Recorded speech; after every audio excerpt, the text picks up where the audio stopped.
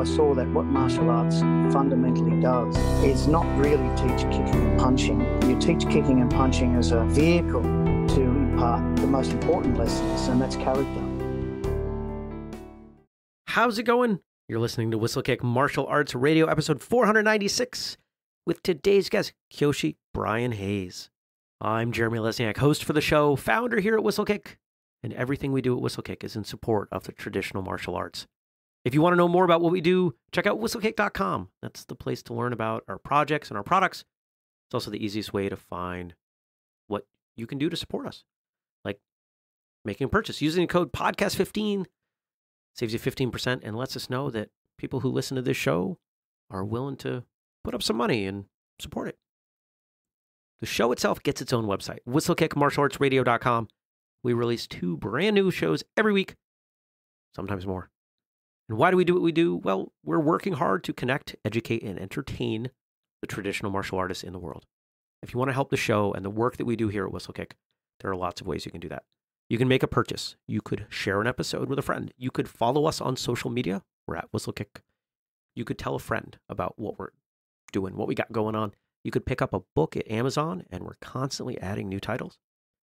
You can leave us a review on Facebook or Google or Amazon or wherever else seems to make sense, or support our Patreon. Patreon.com/Whistlekick. That's a place where we post exclusive content for the people who contribute. And if you give us at least $5 a month, you'll get access to that. Today, we have another great guest from the land down under, yes, Australia. I had a great conversation with Kyoshi, and we talked about everything from surfing to martial arts to his family. And it was a great talk. And I hope you enjoy it. So here we go. How are you? Well, it's 6 a.m. over here, so the sun hasn't come up yet. Yeah, you're doing this early. I appreciate that. Oh, I don't mind. I have a workshop I'm doing in an hour and a half, so it's not bad to be up early. What kind of a workshop? Oh, I teach resilience workshops for teachers, and so we have using sort of martial arts based exercises and running it into a fantastic social and emotional development concept. And I teach teachers here in New South Wales and around the country as well. And it's just a fantastic program, especially when with the rise of anxiety and the pandemic, if I can use that word of anxiety that we've got, it's a really well-placed program. That's really interesting. I haven't heard anybody doing anything like that. How long have you been running? Well, I was a school teacher, and my thing was boys' education. And I came across this guy at a national conference for boys here in Australia, and there's a guy from the Netherlands who was talking about the connection between body, mind, and heart. And I thought, oh gosh, these are things I've been thinking about forever, but didn't think I had permission, to teach. And intuitive truths, if you like, about the way we are first and foremost in our bodies, and then that informs the way that we think and the way that we feel. And I thought, oh boy, this guy has got it the right way. And martial arts artists everywhere understand this. And I went to his workshop and thought, oh boy, if I'd written a book, it would have been this one. So you have to make a decision sometimes in life. Do you do your own thing or get on board with somebody who's doing it better than you? And so I thought, well, I'll get on board this, and I've been doing it ever since. And finally, I left teaching actually to pursue this, as well as our full-time martial arts centre that became 5 centres, and never went back to teaching. So I do about 25. I do about 25 workshops a year. So I'm away from home and my family about 80 days a year, maybe more, teaching teachers and counsellors, psychologists, juvenile justice workers, how to deliver this program to children, which has become more than children. It's become children, families. I do it with the Air Force and the aged care industry. It's just become a fantastic program because everybody worldwide, I think, understands that we have I'll use that word again, a pandemic of anxiety, and it really needs to be addressed. Completely agree. And I've been pretty open on this show that anxiety is something that I deal with. And I won't even temper it and say from time to time it's something that's been a challenge for me for most of my life. So I think it's great that you're addressing that and bringing in these things that I think we all know can be so beneficial with regard to martial arts. But what I'm wondering is, I don't want you to give away all the magic sauce here. I don't want you to, give it away in a sense that other people might be able to latch on and do their own thing. But can you give an example of something that you work with these non-martial artists on that those of us who are martial artists might understand? Well, here's the thing, and the secret, I guess it's a bit of a long-winded answer, but it occurred to me a long time ago that if I want to be successful as a martial arts teacher, I was a very serious competitor for years and years, did 15 years of competition at a pretty high level. And when I stopped competing, I thought, well, what's in it for everybody else? And I realised that the mums and the dads and the kids with autism and ADHD and ODD and you name it would benefit at least as much and more, I guess, than the able kids. And because a lot of them weren't travelling very well. And I saw that what martial arts fundamentally does is not really teach kicking and punching. You teach kicking and punching as a vehicle to impart the most important lessons, and that's character. That's focus and self-control and self-esteem and, regard for others and a sense of your own potential.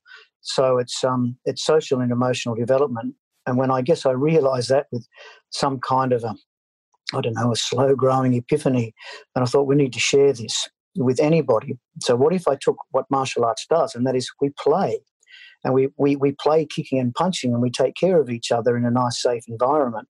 What if I could take those exercises, those simple play games, if you like, and try to extract meaningful lessons from them? And that's what we do in a program that we call Rock and Water.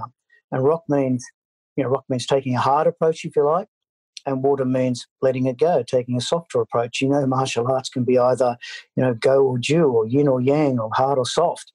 And so we simplify the exercises so that non-martial artists can do it. So we teach simple blocking exercises, and then, the simple play, simple wrestling, pushing hands, sticking hands, we call it Chinese boxing, tapping hands, if you like, and then say, what does this mean?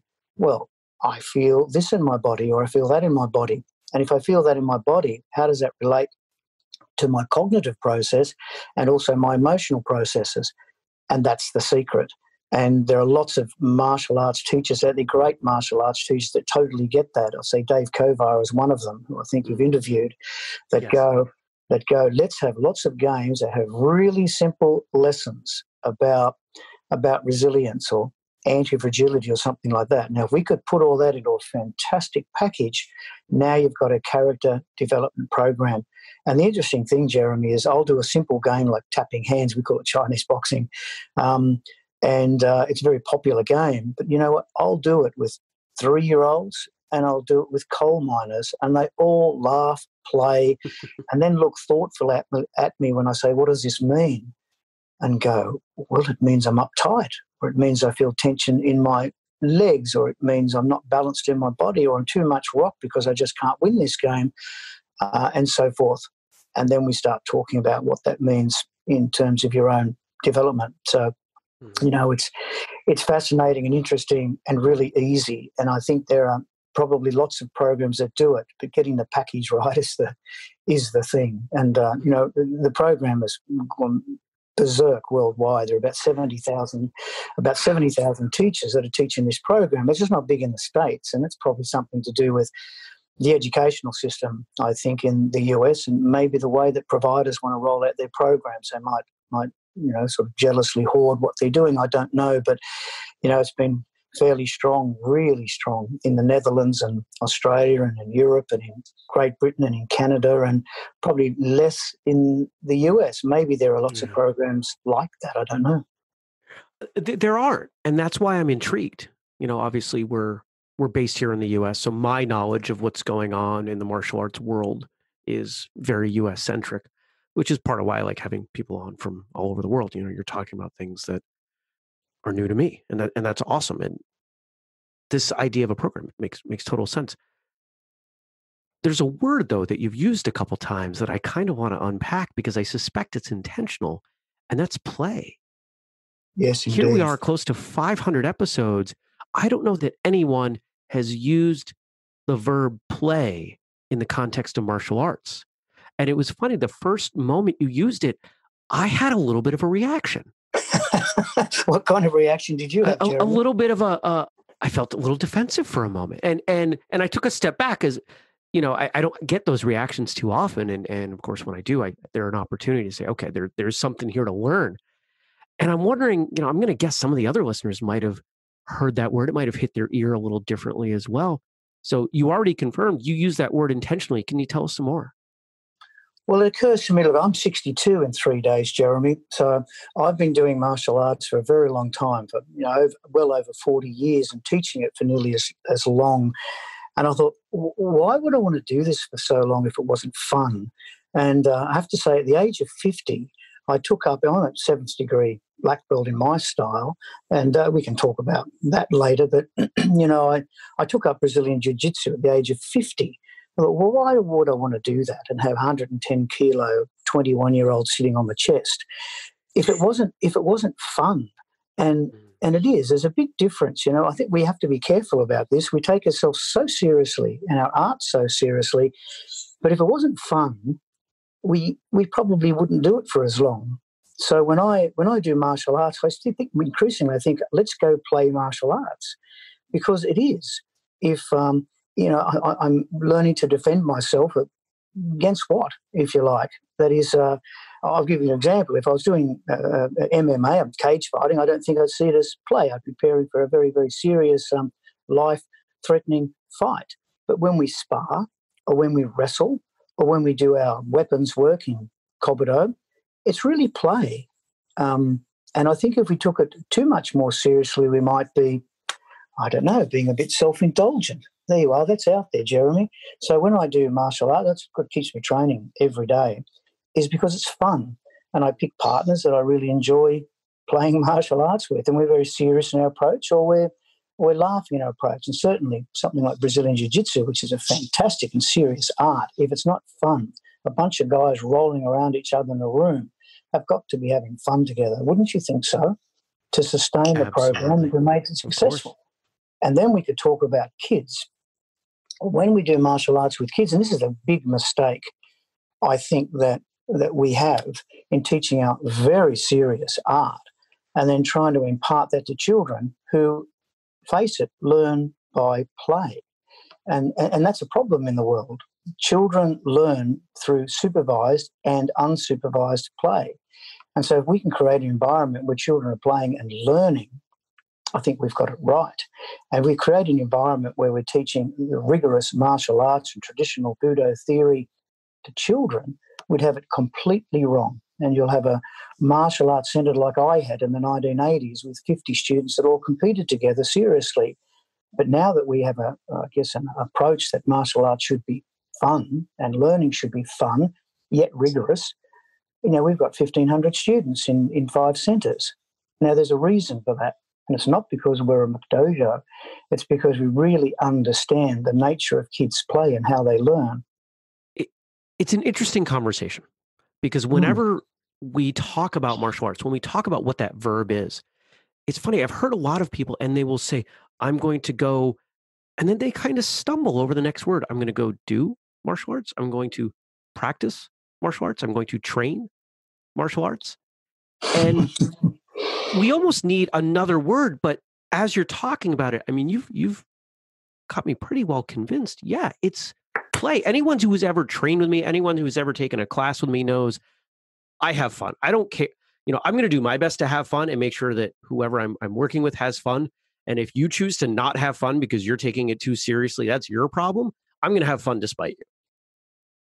So I'm fully on board with the use of this word play. Now, we can have serious play too, Jeremy. I mean, I've trained with Kovar's a good one. I mean, if you do a session with Dave Kovar, you'll laugh a lot. He's a funny guy, and at the same time, if you turned around and train with the Machado brothers, they are very funny guys. I've trained with Higan Machado and very, very, let's call it serious martial arts on the mat. But by gee, we laugh a lot because he's a funny guy. And I listened to your podcast on, is it Stephen Kesting? I love watching his YouTube videos because, again, he trains with a great intelligence, a great sense of humour, very, very serious technique. but you can see the guy's having fun. And so I'm having fun watching it, want to watch more of it and do more of it, because it is. I mean, I don't want to overcook this word because I'm a pretty serious trainer myself, and anybody here will say, gee, Brian, you're an intense. My wife says, I don't know anyone who trains harder than you, Brian. You're so intense about your martial arts. Well, that's because that's my brand of fun, if you like. My instructor, in his broken English, once said, okay, I asked him, could I come and train with you? And he trains outside in Kumamoto on a mountain called Tatsuda Mountain. It's a very strange story. And I asked him once, can I come and train with you the way that you train? It took me a couple of years of this. It's one of those stories, okay, grasshopper, you'll have to wait. And finally he said, okay, today let's play martial arts. And then, or let's play karate. And away he went up the hill to do his training. I followed madly behind him as he swung through trees, ran through the forest, hung off branches, and did the kind of training that he loves to do. That it was really rigorous, let me tell you, but it was play. So there was a bit of an epiphany to me, and that's how this guy gets up and trains every day rigorously, with a passion, if you like, to try to find the technique of his master who died a long time ago. But if it wasn't fun for him, he wouldn't do it either. So I guess that's my thought. As I'm imagining, running through the woods, climbing on trees, and just genuinely enjoying that experience, I think we can all imagine that. But if we picture it, it might be difficult to picture an adult. We would typically picture a child engaged in play in that way. And I'm thinking that there's probably some wisdom in that, because when I think of children learn a lot of things relatively quickly and by some pretty tried and true methods of mimicry and breaking things down simply in trial and error.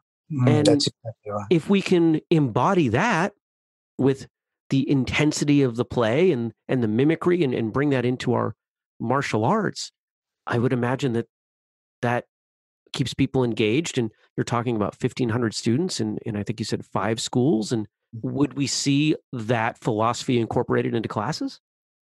Well, I sure hope so, because a lot of my teacher training is around that. I mean, it's teaching rigorous technique and correct form and so forth. I mean, we have to be rigorous in our training or we don't have an authentic martial art. But the art of teaching and maintaining attention, to create the interest of others, is the idea that they're engaged and enjoying themselves, and that sounds to me like play, if you like. And I don't know if I'm over cooking that term today, but I think you might have hit something, Jeremy, that because I'm thinking as I'm talking that, yes, to be able to engage people and especially children have fun. I mean, go into any successful martial arts centre and you'll see a wonderful atmosphere and a happy atmosphere where students go in excited and leave excited and bubbling about their class. Now, that sounds like play to me. They don't go out with frowns on their faces thinking about the finer lessons of Budo theory, if you like. They go out saying, gee, Mum, that was a great class. And I see Brazilian Jiu-Jitsu guys leave the class shaking hands, hugging each other, saying, good to see you, friend, and I look forward to rolling with you again, because that's what we do. Because when we roll together, and that's interesting, we build camaraderie, we build affection and connection.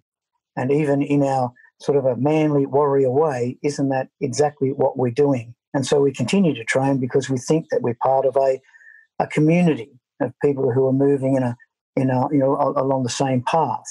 And we do that through connection. And I think that to me is a form of play. Yeah. 40 years of training, you said. How did that start? Where's the first day of play? Well, the first day of play, look, I, like a lot of Australian kids, we grew up playing football, and football for us was rugby league or rugby union or Australian rules, and they talk about roughhouse play. It was all rumbling and tumbling and hard knocks. And I did that for the first 15 years of my life. I think I started playing football about the age of 6 when everybody did. And in the summertime, you played cricket, which Americans don't understand. No, we do not. The fascination of cricket, so we won't go there. But that's what we did. And then I was at university in first year, so I started very late. I was at rugby league training, and I saw all these guys in white pajamas walk past me. And like everybody else, I snickered a bit looking at these guys. It looked a little bit effeminate, if you might say. We call it sissy. And walking past into the gym to do their training. But I was quietly fascinated. One, that they had the courage to walk past us wearing their white pajamas, but also I thought, what are these guys doing? And I walked into the gym and I sat down and watched some Malaysian guy doing it was Taekwondo, doing fantastic kicks that I've never seen such athleticism. And I thought, wow, I've got to do that. Everyone's a closet Bruce Lee, right? So I thought, I've got to try that stuff. And so I enrolled, and it was enjoyable, and it was difficult, and it was something I thought, you know what, this is something I can do, because I don't have to wait for anybody else. I just turn up to class and train at my pace, if you like, and find my progress. And being a bit fanatic, I'd go to the park and practice my kicks because I wanted to look just like that Malaysian guy. And it just started something in me that I couldn't let go. And when I became a teacher, I got pretty good at Taekwondo. I call it first group or something. That's one below black belt. And I went off to a country town as a teacher. And I went around looking for Taekwondo classes, and there weren't any. There was just this karate group. So I went into the karate place, and old school, blood on the floor, they all took turns to beat me up. And it taught me a great lifelong lesson that, one, that's not how you do it. And I remember going home thinking, well, with respect to Taekwondo, it wasn't working for me. And but I need to now face this new monster, and that's this karate class that scares the heck out of me. And I trained there for another 3 years, and came back to another town about 5 hours away. No karate; it was a fairly small organisation, and I just trained and finally challenged my black belt and thought, you know what, I don't want to do it the way they did it. I've got to find my way to do it, because, boy, that was scary. Because for every person that came and got that, another 100 would have walked out the door going, that's not for me. And it was really interesting because we would spar, and every night, like Big Brother syndrome, these guys would beat me up one after the other. And if I thought, well, I'm going to be stronger than that, I'm going to come back and hit them harder and see what happens. Well, if I did that like a Big Brother, they just hit you harder again. So it wasn't until I got away, about 6 months later, I went back to compete in our club tournament, and I beat all these guys.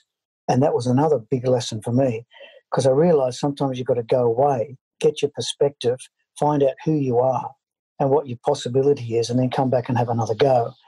And I never looked back. And I went from there to, opening a dojo and, competing like crazy. And, the story went on, and became a wonderful passion. I was a competition fanatic for about 15 years. So, I really got into that. And it wasn't so much because I was so great at it, it's because I couldn't stop doing it. I was a bit of a junkie for it. And, it's interesting, before you compete, and it wasn't a single competition. In 15 years, there would be hundreds and hundreds of bouts, full contact and light contact, or, the Olympic karate style, that I wouldn't, just before the match, want to go to the toilet really badly and question and be shaking and be questioning what the heck I'm doing there, and why didn't I just go surfing instead of do this, because this is too darn hard. And as soon as the referee says, Hajime, then all of that, goes into the package that's you on the mat. And, you become a bit of a junkie for that kind of thing. Now, you kind of glossed over something that I suspect is important. You went away for 6 months, came back, and were beating all these guys. Mm. What did you do during that 6 months? Oh, trained like a fanatic. Yeah, but you weren't training fanatically before? I got the sense that you were pretty dedicated. Well, I think so. But I think being able to go away and train on your own terms and then come back and take a chance. Like if I came back in a competition and had a go at these guys, it's just a competition. It's 3 minutes. It's, if you like, and 3 minutes of misery rather than the whole night. And it gave me a chance to really, I don't know, to really liberate my own technique, if you like. It's not a big story, I guess, in that it informed me a little bit, but it really tells me, I suppose, and I don't know if those guys are ever listening because I respect them, but how not to run a club, you know. And when I got to the end of my competition life and started being a bit more serious about developing our club, that was one of the thoughts I had, that I don't really want to do that to anybody else. I want our martial arts to be inclusive, because I think all those people that turned away at the door, they're the ones that really need to train. I mean, I'm okay, but what about the kid with autism, or the kid with, you know, ADHD, or the mum or the dad who lack confidence or parenting skills or relationship skills? I really need to make a place for them too. And that's probably what really informed a massive change in the way that we run our groups up here. And I suppose it explains why we have a lot of students and why martial arts is proliferating in the world, because, darn it, it's hard. So why do people continue to take up martial arts? Because they see a glimpse of that stuff. Well, we've got to offer it. And so we try to create a welcoming atmosphere. And if a student is a bit like me, then I need to create a pathway for them that is rigorous and tough, but it's not for everybody. And the time period, at least from the stories that I've heard, because I wasn't around, at least not really consciously, with what was going on in the martial arts world back then. But it sounds like you were a bit ahead of your time with how you approached the accessibility of people coming in. You know, we've heard a lot of stories from guests over the years talking about how the pride from the instructor or in the instructor seemed to be around how difficult they could make the class, how hard the students had to work simply to show up. We've heard stories about students having to find schools without signs.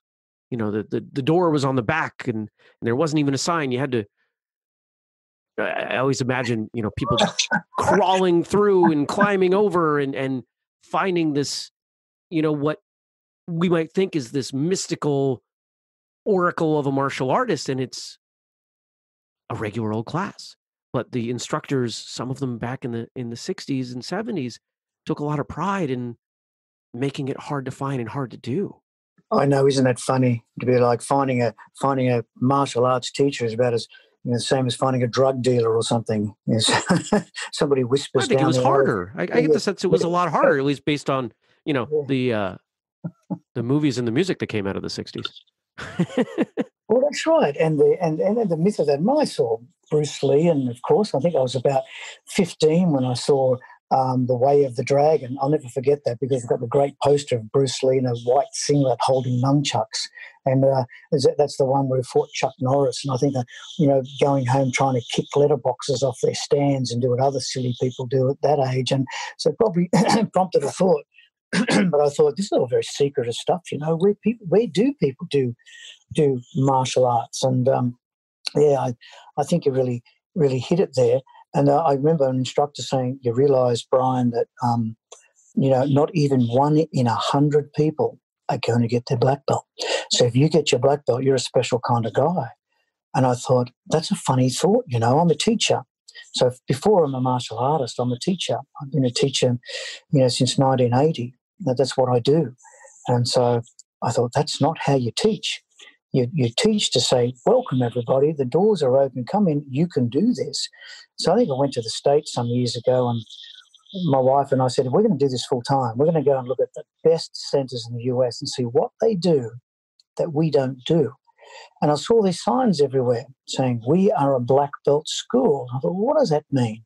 We are a black belt school. I thought, well, yeah, I know what it means. It means we teach the principles and the rigor of a black belt, but also what I take out of it is, I'm going to take you and support you all the way to black belt, however long that takes you to get. That's my take. And beyond black belt. And so when you step in here, when I say we are a black belt school, then we're never, well, you come in here, if you don't give up on us, we're never going to give up on you. And boy, oh boy, that's been the truth. You can say it takes 4 years to get a black belt. No, it takes some people 10. It takes some people 20. You know, I got a guy with me that's a second degree that's been with me now for 35 years. And he just keeps on showing up. And because he feels he belongs. And it's an inclusive place. And you can't kick higher than your knee anymore because of arthritis and a deteriorating hip and so forth. But that never stops him from coming because he knows that it's not important. What's important is that he keeps going. Now, that's a big difference to the way that we saw it in the 70s, I think, when we thought we were a special, esoteric little group of people sneaking around the back alleys, if you like. And as you know, in the States, it's changed massively because now we teach in professional studios, and we've moved from the smash repair back blocks, if you like, to upmarket venues. So martial arts has transformed, and I watched that happen here in Australia. I mean, I think I was one of the first. I know it was the first person in Newcastle. Newcastle's a large city on the east coast, north of Sydney, with about a great area. We've got about 600,000 or 700,000 people, so it's a great capacity for building martial arts schools. But there were no full-time centres, and in 1989 or something, I rented an old picture theatre, and we had to level the floor out because it was still at an angle. So all of our students came and climbed. We got under the building and we changed the foundation. We lowered the floor. We made it sort of flat, and we rented this old building out and ran our first full-time martial arts centre. We had no idea how to do it. Oh gosh! And we made every mistake that you could make in trying to run a full-time centre, but darn it, we did it. And because we wanted to make it inclusive and have a place where people could park their car, get out and walk into a studio, it had a nice sign that says, "Welcome to our martial arts centre." So there's been a big change, but there's been other wonderful people around me in the industry, a handful at the start and then increasing now, to develop martial arts into something that is that is respectable and inclusive. When did you know you wanted to teach? Or teach anything, or teach martial arts? Teach martial arts. Well, it happened by accident. When I moved back to the school I was in Newcastle as a brown belt in karate, it was a disadvantaged school. Kids were pretty tough. And one student said to me, "Oh, sir, I see you do karate. I heard you do karate." "Yes, that's right." "Well, teach us." And I thought, "I don't want to teach you. I teach history and English." No. We need to learn something. We've got nothing to do after school. So this wonderful story. So I said, well, who else is interested in all this? He said, I'll let you know. And all these kids said, yes, we'd like to do something after school. So we went up to the community hall and said, well, can we have an hour here once a week or twice a week to do karate training? And that's how it started. There was such a desire from people to do it. Next thing, most of them were my students, but my English and history students. And next thing, I've got 20 or 30 or 40 people in the class, and away we go. So it's sort of back to front, not teach you how to teach and then open a centre. It was I opened a centre and worked out how to do it. And my wife makes a joke and said, most people go, ready, is it ready, aim, fire? But I always go ready, fire, aim. And so I say, we're going to do this. And they go, when are we going to do it? We're going to do it Monday. And my staff will go, what? We're not ready. And I say, well, you will be, because we're doing it on Monday. And then I've got to work out how to make it happen. And that's probably the way I've pretty much always done things, because I let enthusiasm go first, for fear of losing it. Yeah. Now, you've mentioned your wife a couple times, and I get the sense from the context that she also trains and maybe is part of these schools. Oh, I've lived for a long time, Jeremy. So I think I was going through a divorce and lost and lonely and throwing myself into martial arts, which is a good story too. I went through a separation when I was 27, and I thought, what am I going to do with myself? What do I do with myself? And I thought, in my desperation and angst, I jumped on a plane and went to Japan.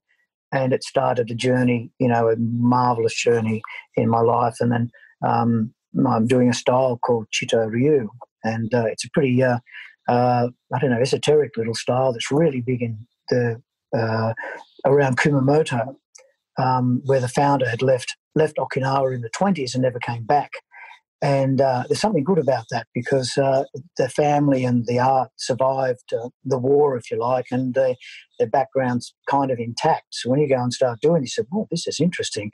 This is a combination of nahate and shurite. If you do karate, I didn't know people did it together. And said, well, before there was nahate and shurite, there was just this. And somehow I found my way into that kind of style. I'm very excited about it. But it was really big in Canada.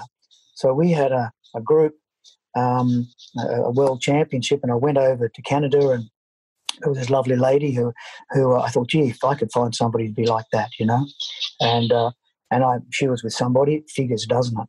And then I came back, and then I was with somebody, and then she was with somebody. We had a great friendship going for years, and finally in 1992 I was asked to run our world championships in our style, and that meant about 200 or 300 Japanese people were going to come over. And I thought, I can't speak Japanese for nuts. So I called my friend in Vancouver and said, what are you doing? And she said, oh, nothing much. I said, would you like to come and translate for me for this tournament I'm doing? Oh, okay. And she came out. So I've been with her since 1992. I tell her, I stole her passport and didn't let her back. And she was on the Canadian team and I was on the Australian team. So we were both loving our martial arts journey. And then she saw I was this crazy competition fanatic, so she thought, well, I'll do this too. So they allowed her onto the New South Wales team, illegally, I might say, because she was Canadian, so she didn't qualify.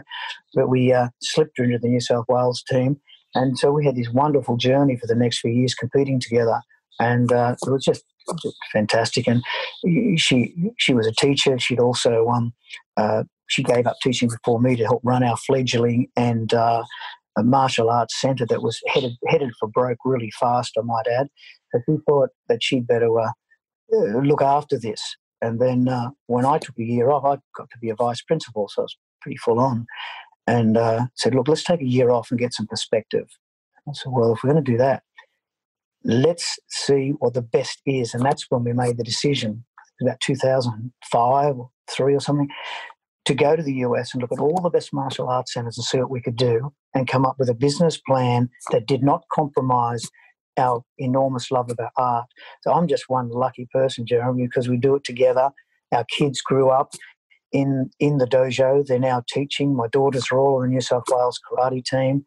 They go to Okinawa with me training, and they're now teaching classes. And I'm already looking at the next generation. So my wife and I are trying to step back a bit and watch our daughters do their thing, and they're fantastic. So, I'm lucky. It's that idea, the family, I say the family that kicks together, sticks together, if you like. But, gee, I've been blessed to be able to do this because we couldn't have done this journey if we weren't doing it together. We talk about karate widows. It's a bit of a joke.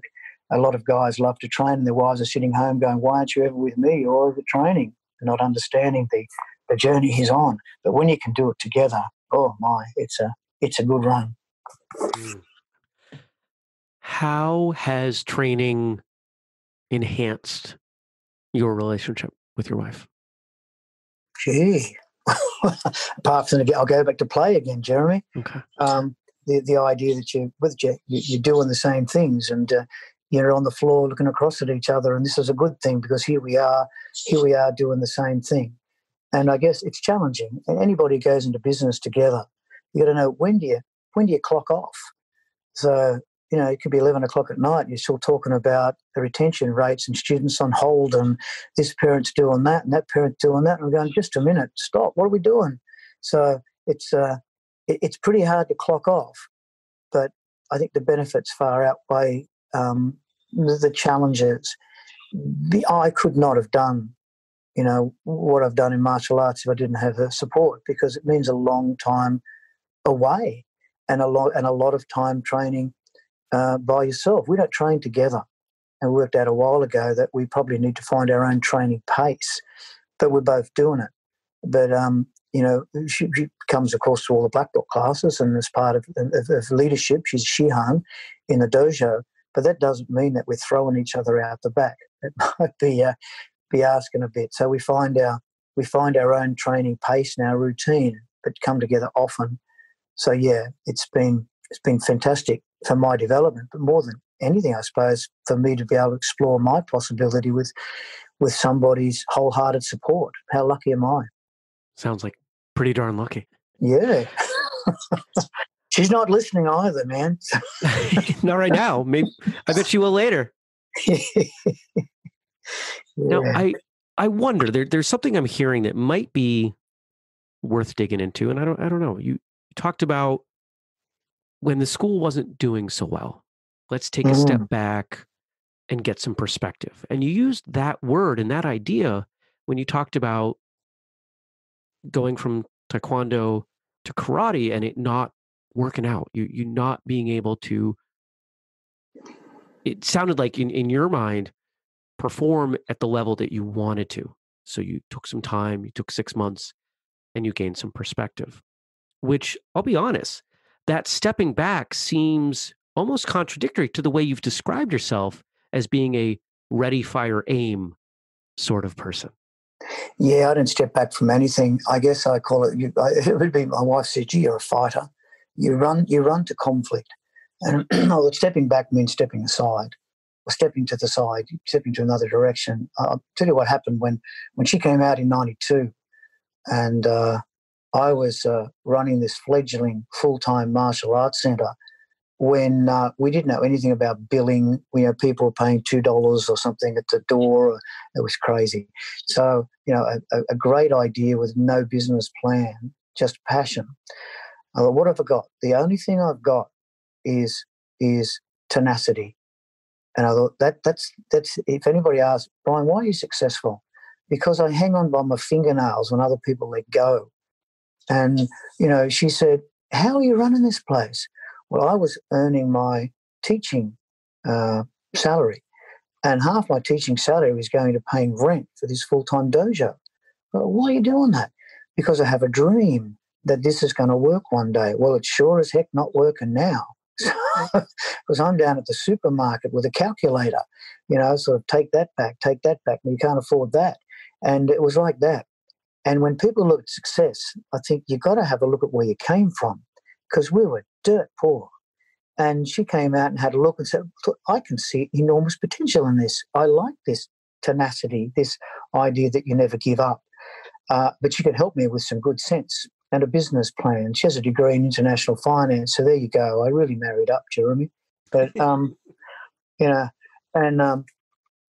so I was really lucky. And I thought, you got to remember where you came from and those hard years. And I think the same as developing a deep skill in martial arts. I say to students, there are 2 or 3 of us, I think, who have a particular standard in my group that the others don't seem to be able to get near. And I think, why is that? And I thought, because it doesn't matter whether it's surfing, my other passion, we can talk about that, or playing a guitar or doing martial arts. You've got to have those years where you do the crazy training. And that's where you train so much that you go beyond the norm, if you like. And if you do that, and I think a lot of your podcasts would be talking to experts who at some time in their life, they did that crazy training that gave them that breakthrough that made them special, that led towards that type of mastery, if you like. And I suppose the attitude there again is tenacity. Something fuels them that says, "I'm not giving up. I'm going to do more, and then I'm going to do more, and then I'm going to do more again." And I guess it's that attitude I had in martial arts that gave me some abilities in martial arts and in competition, but also in business, that says no matter how hard it gets, you never give up. And it also, that stepping away, not stepping back, stepping aside is probably the right thing to get perspective. I mean, right now we've got to go through this. We're all got to reinvent the way that we teach martial arts right now, or our centres are all going to close down in the next few weeks, because of the virus we have.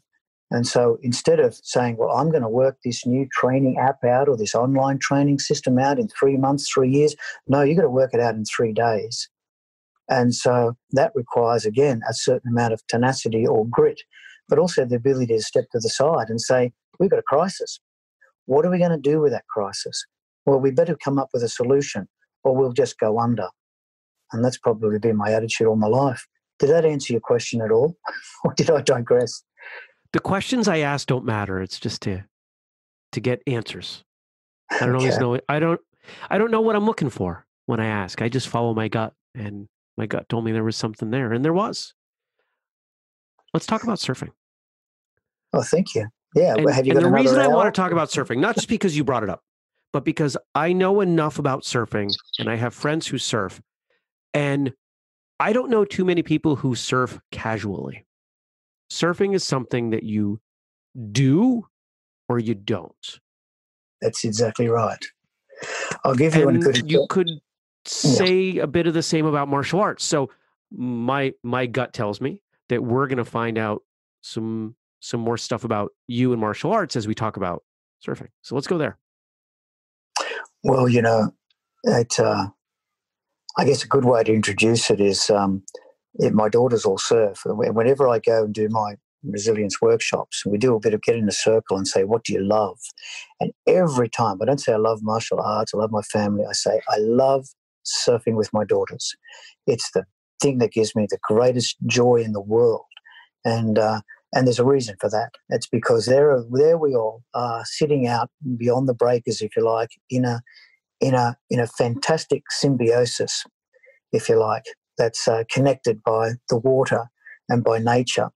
And I invested those years, apart from martial arts, to teach my children how to surf. And they sometimes, my daughters are now 21, 19, and 16, and I'll say, hey, you're traveling. And one of them will look at me and go, I'm not doing too well, Dad. What's up? Look, I just need to surf, okay? And so they know that things might not be right in their life, but to settle their ship, S-H-I-P, to settle their ship, they just need to go surfing and get their balance back, which is very similar to martial arts. It's that wa, that harmony, that connection between body, mind, heart, and spirit, that you get from surfing, that you also get from rigorous physical training like martial arts. And so there's a real close connection to them. And neither martial arts nor surfing are pastimes or hobbies. I say that to kids, minimum training time with us when you first join up. The only contract we ever have is the first one, and that's 6 months, and there's a reason for that, because I don't want to waste their time. I say, we're here for 6 months, because after 6 months, you'll see whether this is something you want to do to black belt or not, but I'll have made significant changes in you or your child, and you'll be able to assess it better, because martial arts is not a hobby. Martial arts is a way of life. It's a program that's going to change you. So that's my take on it. And surfing does that for me too. So there's two things in my life, I guess, when one escapes from the other, if you like. But it's a marvelous experience to be living on the east coast of New South Wales and be able to train, and then hop in your car and 10 minutes away you're in the water surfing. So we are quite blessed here. Mm. Your worst injuries, martial arts or surfing? Well, lately surfing, but I've been doing some crazy things, I guess. I go to Indonesia surfing, and they're pretty nasty coral reefs. So I got a few really good tattoos from surfing, let me tell you, from being hauled across reefs. But that's my fault for being an old guy trying to surf like young guys do. But no, I've had plenty of really serious injuries in martial arts. I've had ACL injuries and medial ligament tears, and most of them occurred later in my life. I tell you, I decided to go kickboxing. I thought, I don't know enough about kickboxing. So, at the age of 55, I made 5 trips to Thailand doing some pretty serious kickboxing. When you're in the ring with, other young guys, and you take a chance. So, I really tore my medial ligament badly, and these things gave me a wake up. And I've had injuries to my hip and a hip resurfacing. But I thought that I wouldn't be able to do karate and I wouldn't be able to surf again about the age of 58. But now I'm back wrestling, training, and surfing. So I'm really lucky that I live in a modern age. But yeah, the injuries really mounted up. But I think I take the philosophy, you've got to keep moving, because I watch people around me who stopped because of injuries they have, and they just never get going again. So my trick right now is, and until further notice, is just don't stop moving. Keep on moving and keep your joints, greased, if you like, and well lubricated, and you'll probably be all right. So still 62 in a few days, and I'm still surfing and still doing martial arts and still doing Brazilian Jiu-Jitsu and still doing Kobudo and loving it all. So it's, I thought, should I slow down? No, I don't think so, because these are the things I love doing. And yeah, so yeah, if that answered that question. Does. Yeah. The guests that we have on who keep going, who seem to, at least in some sense, defy normal aging patterns or normal life patterns. They all seem to have this, what I call a white belt philosophy. Here you just told us about 3 other things that you said, I'm going to go learn how to do this. I'm going to go learn how to do that. I didn't know much about this, so I'm going to go do that. Did you say 55? You're stepping into the ring for a Thai fight? Well, no, not for a Thai. Well, in training, when I went to Thailand training, and they put me in the beginners when they said, okay, you go up to the intermediate. Okay, you go up to the fighters ring and train. I thought, you're kidding me, man. I'm 55, 58 or whatever. Next thing I'm in the fighters ring sparring these guys. But, it was all right. It was fun. I would still imagine that the sparring matches in that context are a bit more intense than what most of us experience within a dojo. Oh, absolutely. They're hitting. Yeah, for sure. But that's okay. I really enjoy training that hard if the body can do it. But you've got to be careful, and try to be kinder to your body. But I don't want to stop. I've decided I'm taking up kite surfing this year, Jeremy. So wow, oh cool. You got to keep doing your stuff. Yeah, keep playing. Here it is. I mean, there's that.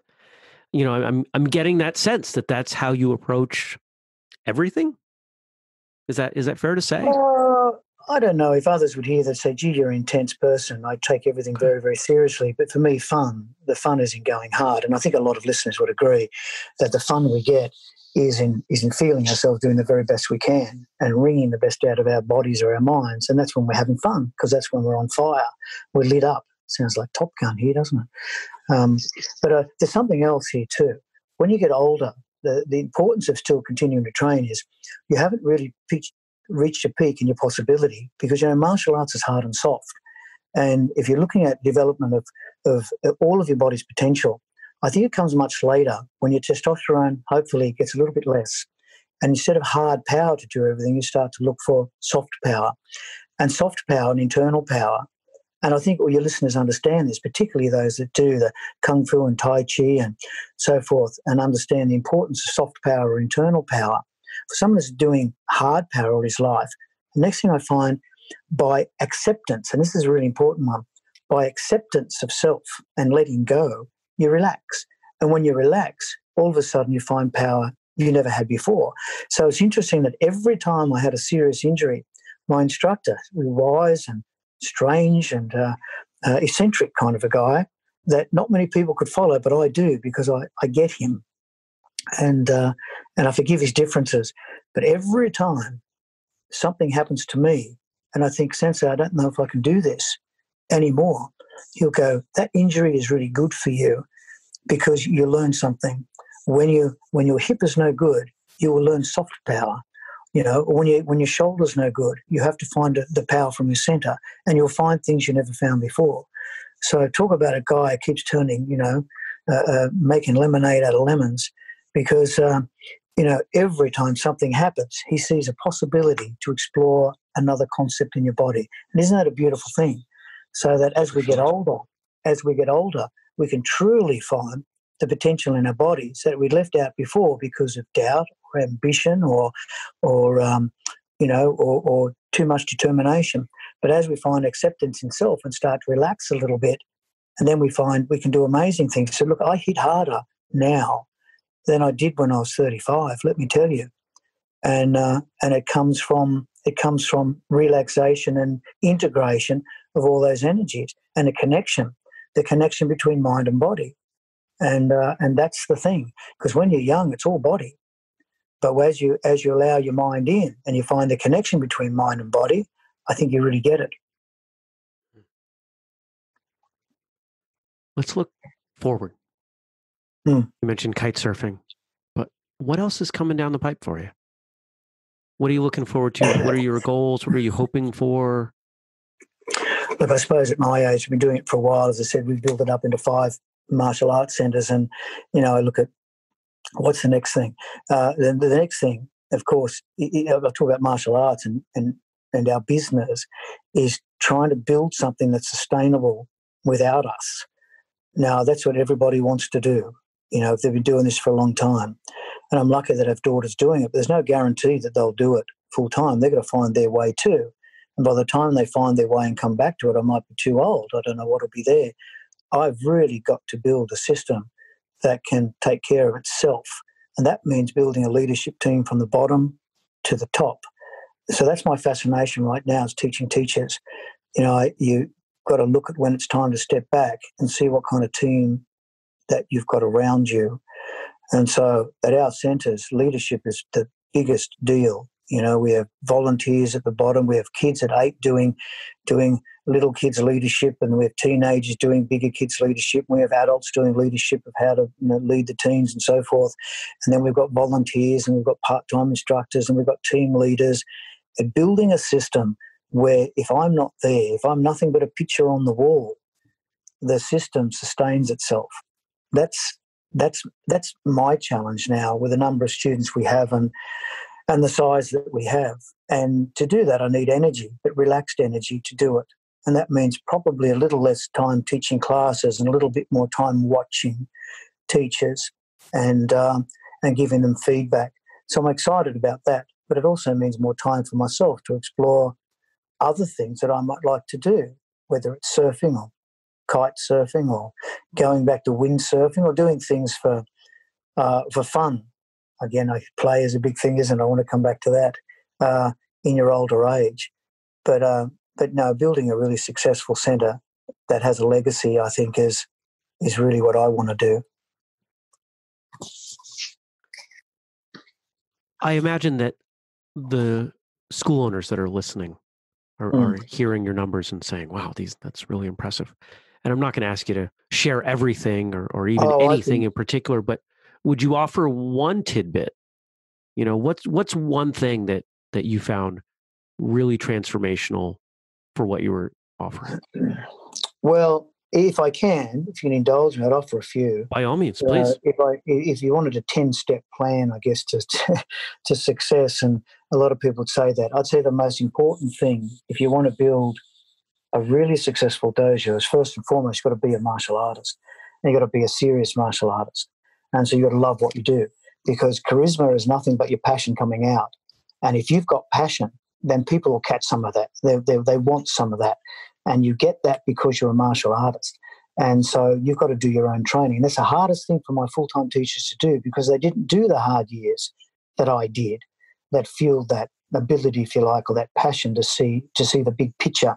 So I think the first and most important thing is you've got to love martial arts, and you've got to be passionate about your training, and then you can build a good group around you. And I think the other thing that's really important is you can't do it by yourself, is model great people. Now, I've got to say, there are people in this country, and I think one who really needs to be interviewed is Kyoshi Liz Marla on the Central Coast, because when I was talking about getting martial arts centres going, she was doing it at the same time, maybe even slightly before. And there were times when I'd watch this lady who lives about 100 kilometres from me. I thought, hang on, by her coattails, and you're going to go somewhere, because she really understands how to do it. She's another great competitor who's built a fantastic system network of martial arts centres. Well, I watch people like that and say, what can I draw from that? And that'll save me years of individual thinking. So sometimes I say, and that's what teachers do, flog great ideas from other people until you don't need that idea, until you morphed it into your own idea, and then go flog another idea. So you've really got to model great people. And I think the third thing is really get your systems in shape, in top shape, and so that you have a really good system from the door to the floor and back again, and get it right. And that sometimes means subscribing to other systems that have done it better than you until you can invent your own. Like we invent our own, computer systems or whatever, and customer relations software. We might move around, but we are able to do this ourselves. But at the start, no, we just bought into other people's. And I think the other thing, if I had a point 4, would be you've got to inspect what you expect, and then inspect it again, and then inspect it again. And so I say, well, I want this teacher to teach that class. I better see what that teacher's doing. and keep checking and giving some feedback so that that person is, so that doesn't matter where you are in one of our 5 centres, you think you're in the same place. And that's really important. And that's branding. But the other thing that's really important for us is we bought most of our buildings. So I'd always say, if you want to be successful in martial arts, as you get tired, you might have to change the way you spend your time. But if you bought your martial arts building, then you built yourself your own legacy so that when you're tired or hurt, you've got an investment there. So we figured early on, it made us really sick to the stomach, paying lots of rent for things rather than that we could have been paying to ourselves. So we are so lucky now that we bought 3 of our properties and we rent 2 of them. We'll probably buy some more. And I think that's been the best thing we've done, because every time we bought a building, we'd say that mortgage rate's really high. But after 3 or 4 years, it was less than the rent we would have paid as rent kept going up. So every single time we did it was a great investment, you know. And I think another really important thing apart from building a really good curriculum, you know, and you've got to evolve it, that curriculum. But you need to build a curriculum that's inclusive, that allows everybody to get somewhere. So you can allow the good to be great, you know, and the people not travelling well to travel a lot better. So I think that's really important. That might cover it, you know. The other thing I think is, is be prepared to reinvent yourself. So the business we have now is very different to the business we had 10 years ago and different to the one we had 20 years ago. You barely recognise them. So, you know, I think it's terrifically important to get the lay of the land, look around, feel the market, and say, you know, if I'm self-indulgent and say my martial arts is so important, you should all come do it, then you'll always have 30 or 40 students.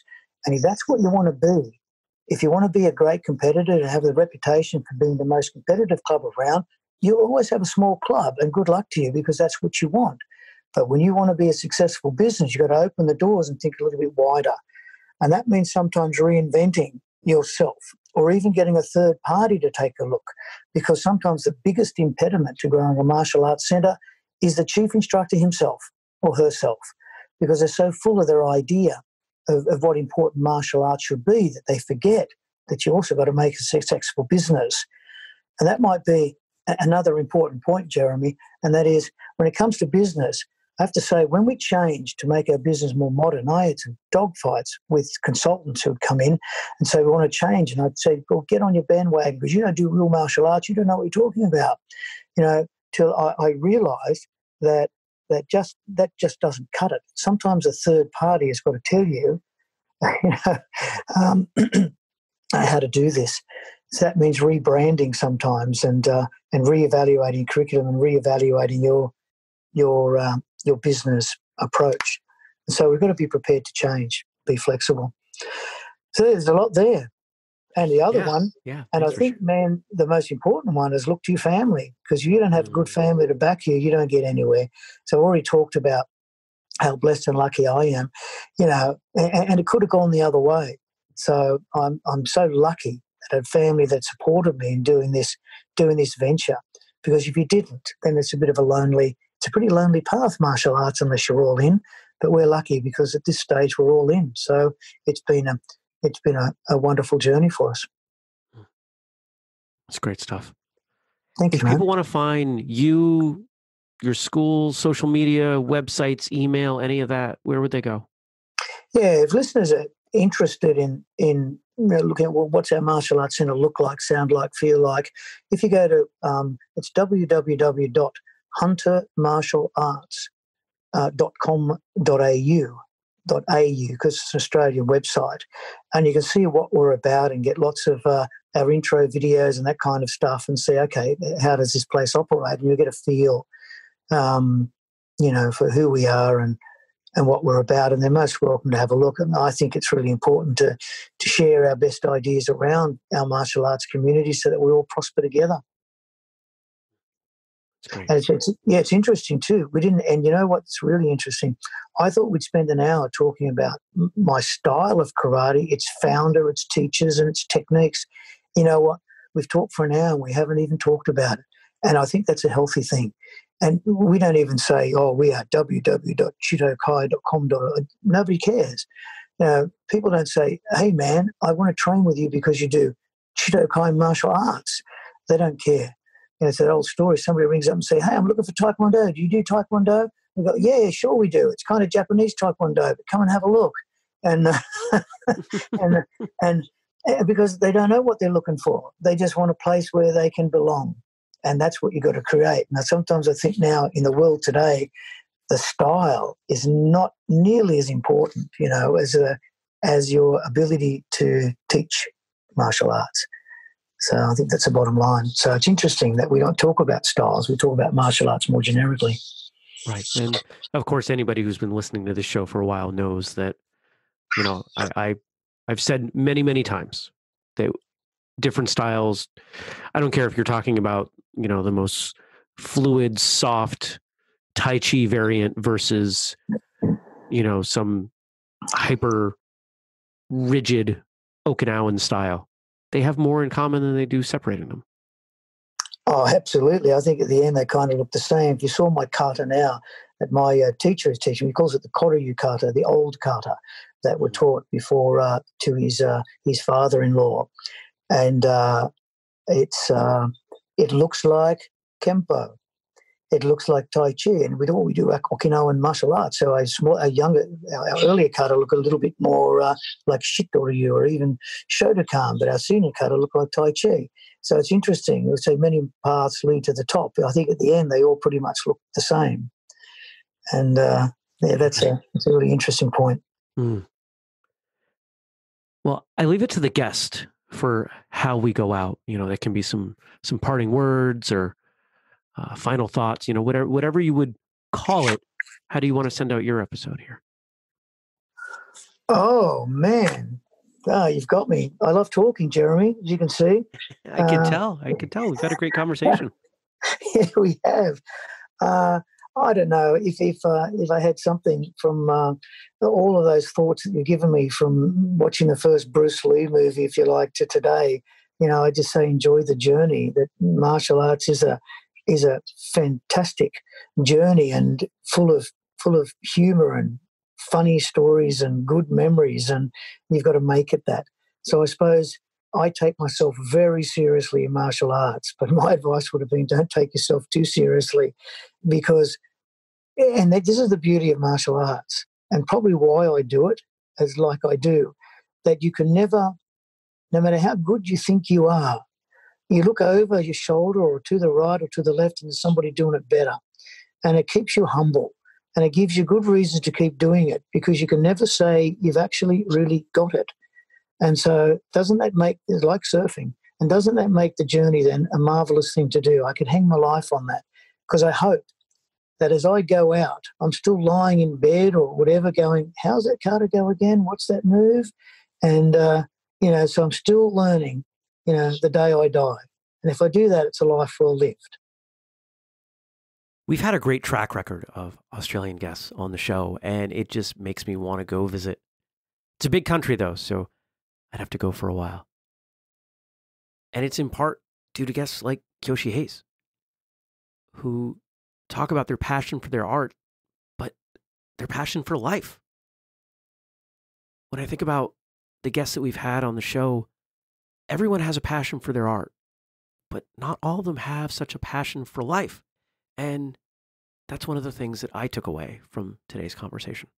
So thank you, sir. I appreciate your time and hope we get to meet and train some point in the near future. Check out whistlekickmartialartsradio.com for the show notes. Every episode has a page all to itself with links and photos, a transcript, and sometimes even more. If you're up for supporting the work, you've got some choices. Make a purchase at whistlekick.com, and if you do, use the code podcast15. You can also share an episode, leave a review, tell a friend, or contribute to the Patreon. Patreon.com/whistlekick. Remember, if you see somebody out there wearing some Whistlekick stuff, make sure you say hi. There's something growing here, and you're all part of it. Our social media accounts, lots of activity, lots of fun stuff. We put a lot of work into them, and you can find them at Whistlekick. If you've got a guest suggestion, I want to hear it. Email me, jeremy@whistlekick.com. I appreciate your time today, and I hope you're well. Until the next episode, train hard, smile, and have a great day.